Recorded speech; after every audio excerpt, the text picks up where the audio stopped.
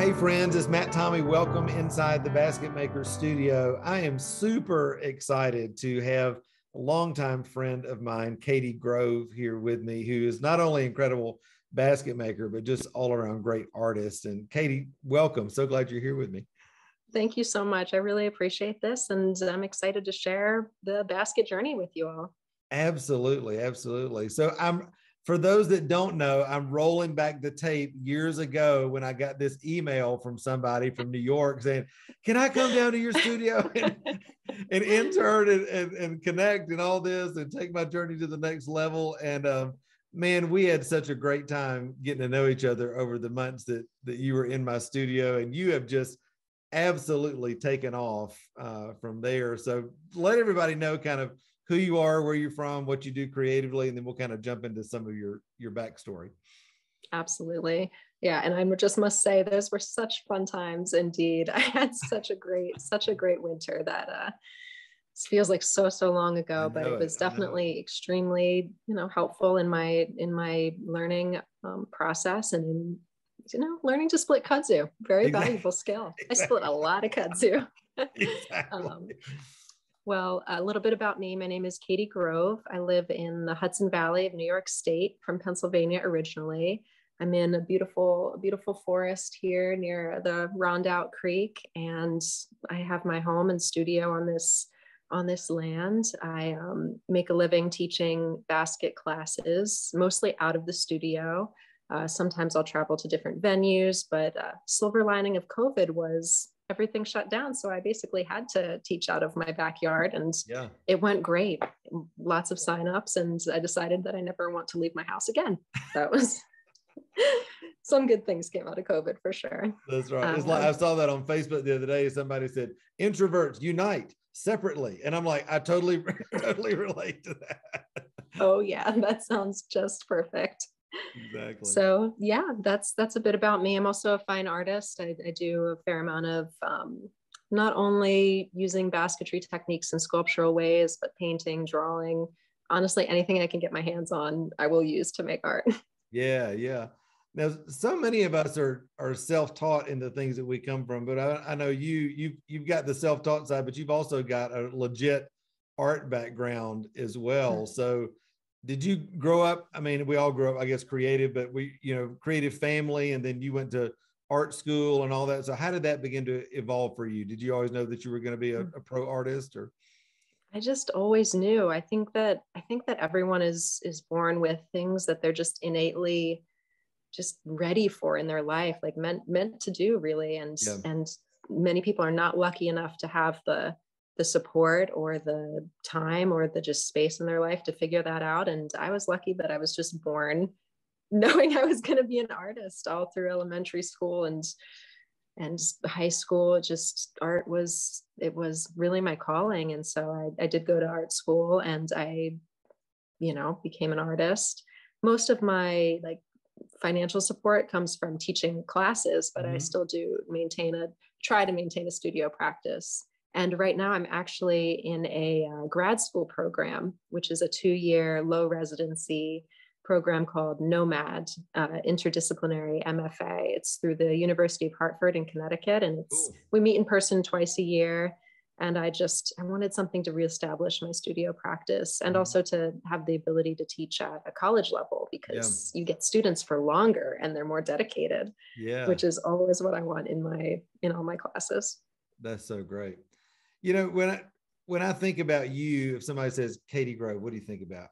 The word that was coming to me this morning was curious, because you're just a curious spirit, in that you are always out in the woods or paddling through something. Or would you just make a boat recently? I mean, you're just like, I think I found a picture of you on Facebook not long, it was maybe a couple of summers ago, and you were like laying in a thing of cattails or something like that. So you're like the full real deal experience. So what is it about the natural world? I mean, were you like passionate about the natural world and curious about that before you ever found basketry? And how did the whole basketry thing come in to your life?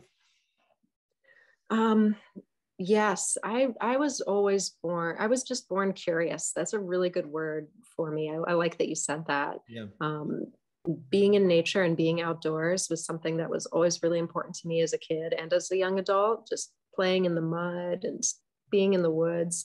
I think most kids have that in them. And again, not all get a chance to experience it. So Yeah.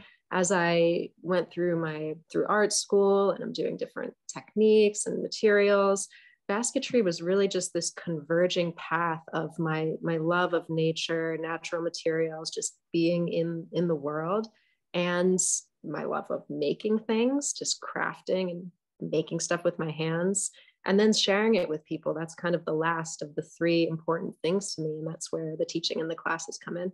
Katie, I totally, relate to what you're saying about being in the natural world and just kind of that being in your heart. I think for me, the reason I started doing baskets was not necessarily baskets. It was just kind of an excuse to get in the woods, and having grown up in Boy Scouts and running around the woods, it was like, I can make something out of this. Like, this is really cool. And so I think those of us with itchy fingers, if we stay in the woods long enough, we're always finding ourselves putting something together. And eventually you're like, hey, with a couple of techniques, I can actually do something with it. That's pretty cool.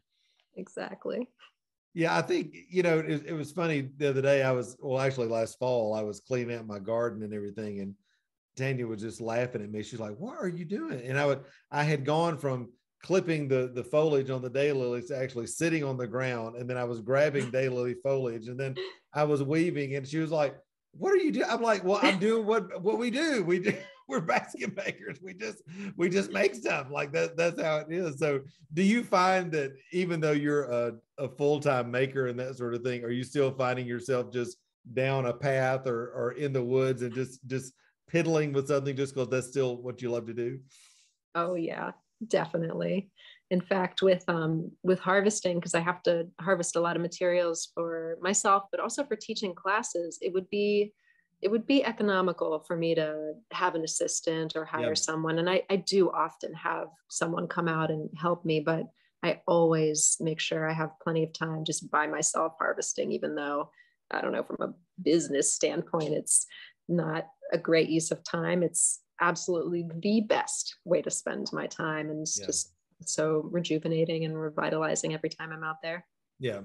Well, and I would just so echo that, because I think there's always, I mean, me, I'm so passionate about the business end of helping artists grow in their business and all that sort of thing. But it's like, I think when I look back on my own basketry career and having had assistants and, a big commission business and all that sort of thing, I think the times when I look back and felt dry internally and felt like I was just kind of becoming a machine, it was always related to my inability or unwillingness, whatever you want to say, to be harvesting myself and be in the woods. And I think it's those times of just going back intentionally and being in the place that we get inspiration. I mean, you can't outsource inspiration. And I think So isn't that true. true? We have to be in the woods. So Yeah, absolutely.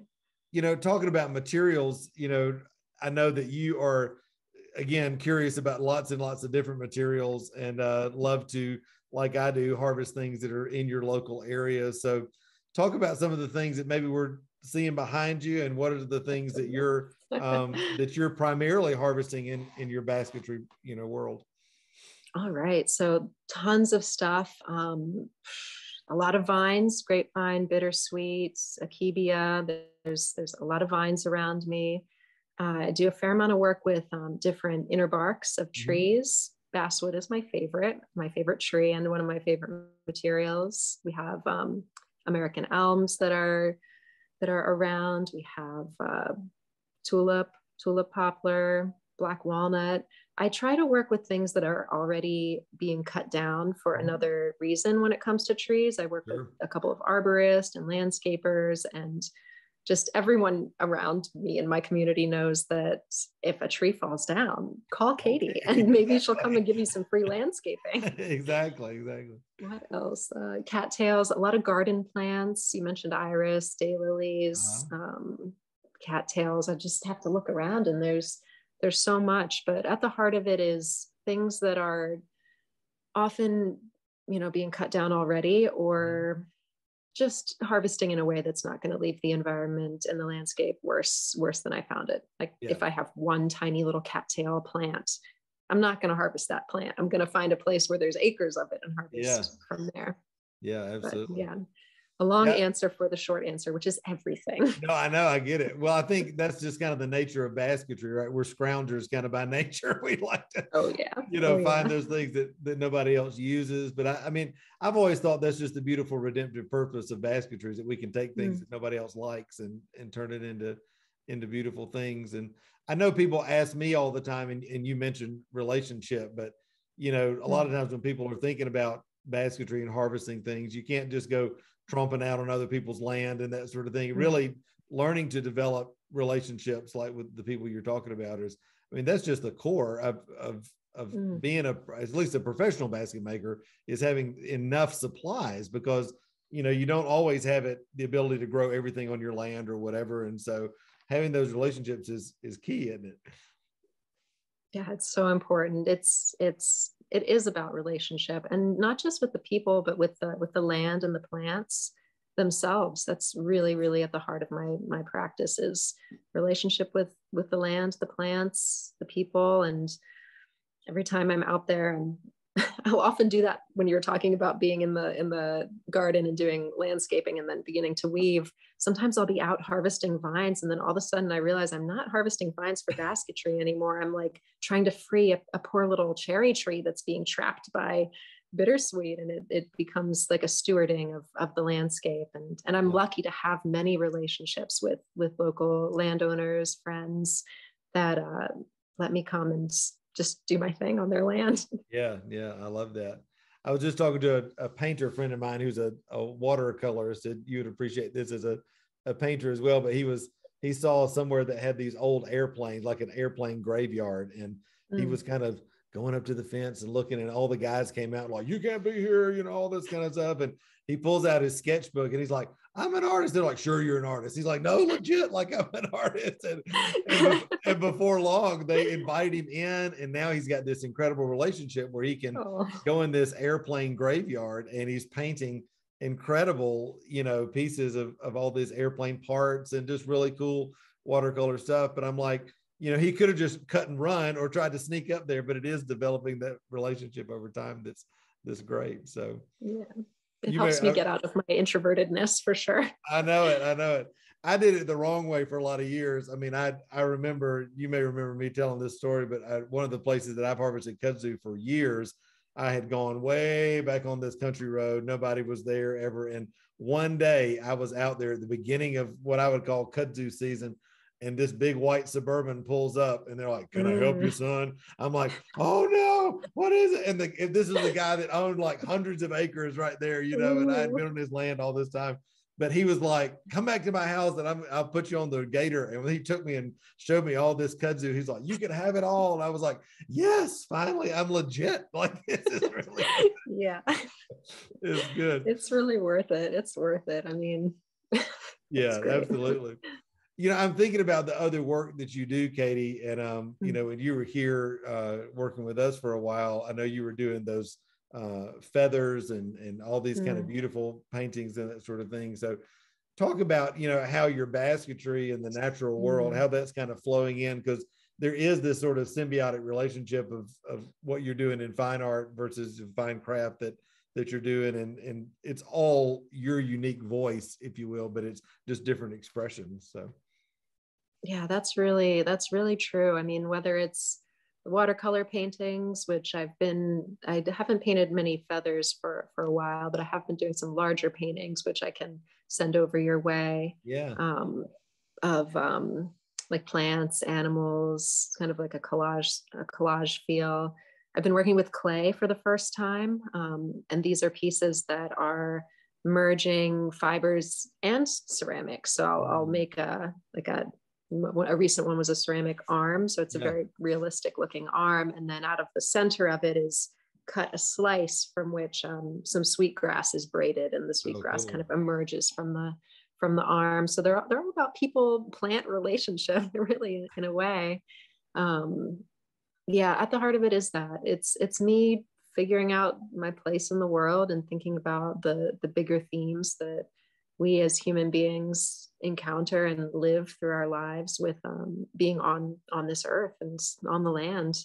Yeah. And then some of it's pretty direct. Like I'll do a little tour later of some of the stuff I'm doing for my grad school program. And I'm looking up because one of the pieces is very tall right in front of me. But that's taking traditional materials and techniques and using them in a sculptural, experimenting way. I've given myself permission to explore with this grad school program for sure. Yeah, that's so good, because when I think about the work that you've done primarily in basketry, you are very passionate, it seems, about functional kind of work. So are you enjoying going into kind of this more sculptural way of weaving? Yeah. I think for many, many years, for probably the majority of my basketry career, it's just been just experimenting, like figuring out what are my materials, what are my ways of working, how do I actually like to use this material. And that involved making a lot of functional things, or just figuring out how to manipulate the materials in a way that I like. And I think I didn't even start making my art with basket materials until maybe two years ago, 2 or 3 years. So it's pretty new, but it felt like I really had to take those steps first to become accustomed to just to figure it out. Yeah, absolutely. And just kind of learn where your voice is and what you're drawn to. And I remember having done rib baskets for so long. And then when I moved to Asheville and started experimenting kind of sculpturally and these undulating forms and all that. And it was funny because I spent all these years trying to make baskets the correct way, quote unquote. And then it was like anything that I would do that was wonky or crooked or on a stick or whatever, everybody was like, oh my gosh, this is so great. More sticks. You kind of find this permission, if you will, to, with the market, to make things that people are attracted to, and it gives you more freedom. So I love that. I love your studio space. If we can, I'd love to see what's going on. And if you don't have a messy studio, we know you're not really an artist, right? So it's messy right now. So yeah, there's no magazine photos being taken in here at this moment. I know. So is your studio space in your house, or do you have another separate building there on site, or what is it? It is a large garage, and then cool. I live in a small apartment above the large garage. So it works That's awesome. Perfectly. It's my space, so I don't have to commute far to do my work, but it's a little bit of separation. It's not like the plants are in my living room anymore, which they were for many, many years. Exactly. I totally relate to that. My wife, Tanya, she said, I'm the only woman in North Carolina that has kudzu in her sink. And I'm like, I know, but it's the way it is, right? So great. Yes. I love it. Yeah. So walk us around and tell us what's going on. All right. So I'm going to flip my camera, and you just tell me if I'm moving too fast. I'll start at the door. So I'm going to take us over to the door because it's fun to enter the studio as if you were here. That's right. And maybe I'll do outside first. Okay. Yeah. So. Oh, how beautiful. So I've got my yard here. Nice picnic table, and I have most of my classes just right out here. That is awesome. Chopping wood for the wood stove. Wood stove, love that. And maybe I'll back up and give you the building too. I love the greens too. That's beautiful. I know, it's great. So it's just a big barn style garage. How awesome. The basket mobile often filled with, it was filled with willow yesterday coming out the windows, I swear. Tis the season, right? Here in the wintertime, it's time to get out and get it. Oh, yeah. It's the last minute, really. Okay. So studio. Love it. A bunch of storage back there. Wood stove. There's also regular heat, but the wood stove is so very cozy. Yeah. And then materials. I try to have just stuff everywhere. Got vines, barks, biggest basket ever that one of my students gave me. She got it someone got it at a yard sale and gave it to her. And what do you do with something like that? You give it to Katie. Exactly. I love it. Do you know what it's made out of? Is it a vine basket or? I really think it's split wisteria. That's what I think it is. Yeah. Cool. Yeah. maybe I'll take some up close pictures of you. It has a little bit of a kudzu resemblance, but Yeah. I think it's wisteria. Yeah. And all your barks there on the Barks on the wall. A lot of akebia. It's getting to be akebia season. That's a favorite of mine that I'm going to go get some stuff soon. Beautiful. Got my little basket library going on. Nice. And then I'll show you my big one. It doesn't show up very well in this situation, but it is I've been exploring ancestry and ideas about evolution. And so this is a large sculpture that's in the shape of like a DNA double helix. And it's using materials that are both native to where I live now on the East Coast and also were used by my own ancestors in Europe hundreds of years ago or thousands of years ago, who knows how long. Wow. Cattails, basswood, birch bark. And as it close to that, I'd love to see that. I know everybody wants to see that. My way over here. Let's see if I can get a nice. Oh yeah, that's cool. So here is, wow, where's my camera? There we go. There you go. Yeah. Birch bark. How cool. And then I let it sort of transform into basswood, which that's really my favorite material. Yeah. And I think that on the floor, it will unravel into all of the unprocessed materials. So it'll be as if it grows from those unprocessed materials into this finished state. Yeah, I love it. I'm thinking of my friend Carissa Brock out west, who does work with bamboo. Her work is, she loves to do all these kind of crazy shapes and everything. It's so beautiful. So yeah, I love it. I love that. Katie, you're having too much fun. Oh, I always try to have too much fun. That's the best way to live life. I love it. Yeah. I love it. Well, hey, listen, I know folks are going to want to connect with you for in-person classes and for purchasing your work and all that kind of stuff. So I know you're all over the place online, but where's the best place they can connect with you on maybe your website, social, that sort of thing? So yeah. Website is a great place. It's katiegrovestudios.com. I'll send you a link. And then I think Instagram is also Katie Grove Studios. Awesome. And Facebook is the same. So all three of those. Sometimes I'm more active than others on the social media, but I did just update my website with a couple of classes. I'm not teaching as much as I usually do this year because of I'm graduating in June from this grad school program. So I took off the spring and have to say no to a lot of requests, unfortunately, but I'll be back at it in July. That's for sure. Good stuff. Good stuff. Well, listen, thank you so much for being on today. If you had one tip to kind of leave an emerging maker who's thinking, I would love to do this kind of stuff, but I'm just starting out on my journey, what would you say to them as you encourage artists today? Man, I would say just don't be afraid to try things. I get a lot of people that ask, is this material good? Is that material good? Right. And the best person to answer that is it's you, by going out with your own hands and just trying it, and to not be discouraged if things don't end up absolutely perfect, because it's that learning, and just try it. And if it doesn't work, try it again in a month or two. Maybe the material has changed with the season. Just don't be afraid to try. Yeah, that's so good. I always tell people, just throw it in a pot and boil it and see what happens, Yeah, add water. Hot water is your best friend. That's right. So, well, that's Katie, it's been a joy to connect with you again, my friend, and all the best to you in all that you're doing. Guys, definitely go to the link that's right here in the show notes so that you can connect with Katie on social, on her website, invite her to teach, buy her work, take a class, do all the things to support the great work that she's doing. So thanks, Katie. It's been great. Thank you so much. This has been really fun to connect with you and get to share a little bit of this. And I look forward to listening to all of the other artists as well. Absolutely.